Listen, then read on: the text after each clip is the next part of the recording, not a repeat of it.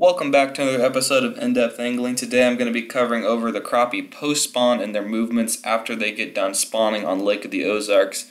A lot of people know about this, that the crappie spawn is a very good time to catch fish. You can catch a lot of fish during that time, big fish, they get up shallow. A lot of people, especially bank fishermen, can kind of lose these fish as they go and they leave the shallows, and they kind of lose crappie for the year until they come back again in the spring or again in the fall when they move up shallow again. I'm going to show you guys everything you need to know, including the movements and baits you need to be fishing to catch these fish on Lake of the Ozarks during their post-spawn late spring movements. Let's get right into it and go down over here to a cove on the Grand Glaze. Okay, so this is the Grand Glaze Bridge over here. We've got a couple different coves here I'm going to point out to you guys. Crappie will go up here to spawn in the backs of these pockets on the pea gravel banks, like in the way back of this cove here, inside these little side pockets. I'll zoom in here so you guys can see that a little bit better, but these side pockets right here, as well as these couple areas back here along the secondary point and the shallow areas that are highlighted here. And they follow these old creek beds moving in there, and then once the water temperature gets into the upper 60s, after the spawning period happens, when the water gets too warm for them to be spawning any longer, they will start to move their way back along the secondary points, following the old creek beds, and then moving along the old creek channels back out to deeper water, and people start to lose the fish because they end up suspending a lot of times in cover and around brush piles. Crappie are attracted to woody cover and brush piles all year long. Doesn't matter if it's winter, spring, summer, or fall. You can usually find the fish around some sort of brush. They're not always all going to be in the brush. You know, there's always exceptions to that during the seasonal times of the year, but brush is like your most consistent thing with crappie, is locating them around brush piles. They love that stuff. So they leave the shallows, they go back to the first break lines, and so the first break lines would be like these steeper banks over here, or drop off, or they would be suspended up here like underneath this bigger, longer condo dock. It's got a good drop off. It starts off shallow and then drops off down in through here, so those fish can move along that break line throughout the day and suspend underneath the shade of that dock. A really good way to target those fish when they're up underneath the docks like that is by dock shooting, and I'll have a tutorial for you guys on the channel here fairly soon of how to do that. When you're looking for a dock to select, because there's so many on Lake of the Ozarks, I mean, just looking around here on the Osage, I'll go back out. But if you look at some of these coves, and even on these points here, you have all these docks, these big condo docks, all these little docks scattered around here from all the different homeowners. And it can be kind of overwhelming to figure out where you want to start. But really, the best thing to do for trying to figure out where a good dock is on Lake of the Ozarks is to look for areas that crappie would already be using. So a good dock that I would expect there to be crappie on during the post spawn would be some of these right over and through here on the secondary point, and that kind of splits the cove up in two, because it is right next to the deeper water, so the fish have a little bit of access to deep water, and they probably have some good brush piles that's stacked up here along this, considering that there's already a little icon on here. Navionics, Fishbrain, these kind of apps and websites have these contours that you can follow, and sometimes they'll mark like where brush piles are or fish structure is. So areas such as this are very good, as those fish will kind of move back out of the cove from these shallower areas back in here on either side of this and through these pockets that are scattered. They will move back along the old creek channels onto these points and kind of hang out over here. You can really select good docks by just looking at where fish are already going to be structured up on, because there's so many of them around here. You have to look at what's underneath the dock. That's what really makes a dock good, is what's underneath it and the level of shade that you get. A lot of times the paver style docks with the concrete on top have fewer cracks in them because there's no board gap, and so like a wooden dock usually has a little bit more light under it than what a concrete dock does. So concrete docks have a little bit darker shade, and sometimes that could be all the difference as well, because a lot of these fish will move back out to the main lake along these different points along these condo docks, and they'll suspend different depths all over them. And just kind of playing around day to day with your jigs as you dock shoot these is going to be about your best bet. I can't remember the name of this condo complex that's over here, but there's a lot of deep water and a lot of depth change along this. There's a huge point that kind of comes out and tapers off this direction. This little cove comes back over here, and this is just the old river channel, so it's super deep right off of these docks.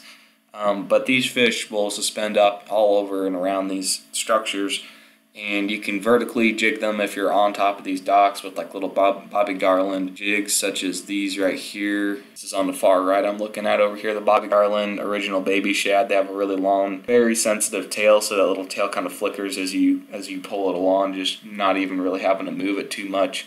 And it drives crappie pretty crazy, and they come out and kill that thing. I love to use the chartreuse colors, shad colors during this time of year. The fish are going back out and they're starting to feed. These fish are just as catchable as they are during the spawn. They just kind of move locations, and a lot of people lose them during that transitional period. But they go back up underneath the docks and along the old creek channels and stuff.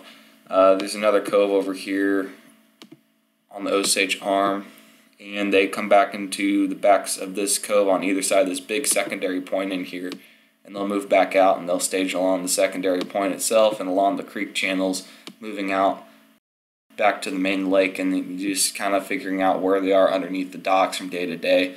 Like I said, brush piles are going to make certain docks better than others during this one. They all kind of look about the same with the break lines in here.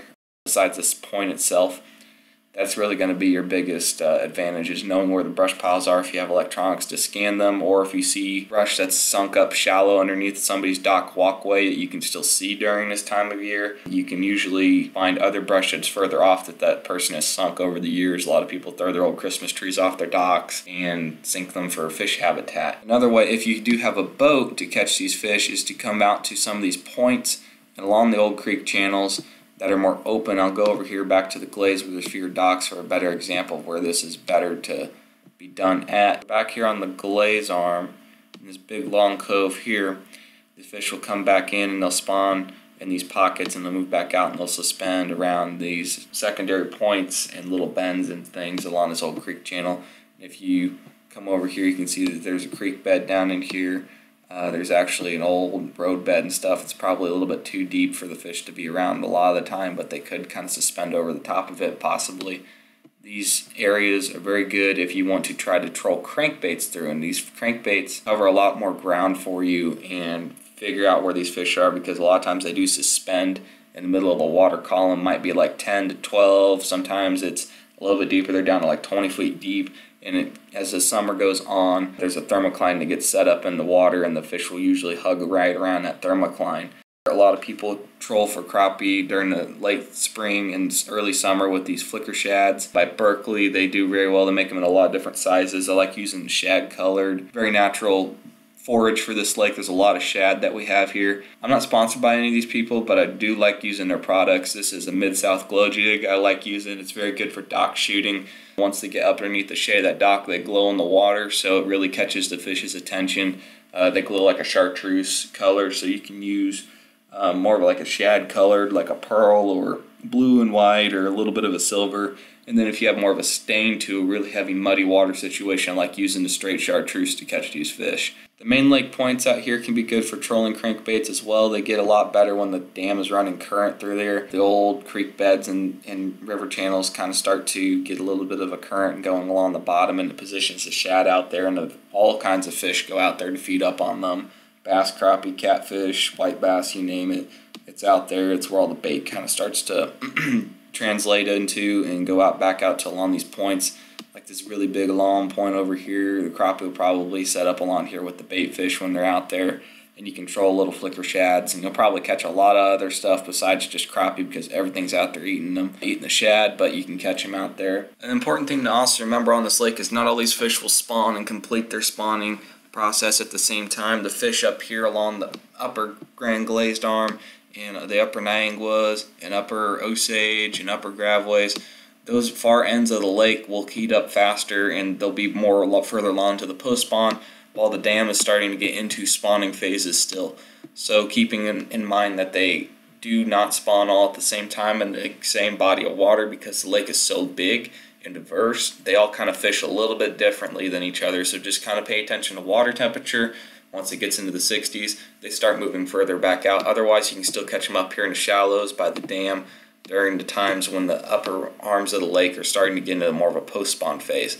They will follow that same pattern back out through these coves here. The dam area's got a little bit cleaner water. Same sort of thing that I told you down there, just kind of patterning the fish.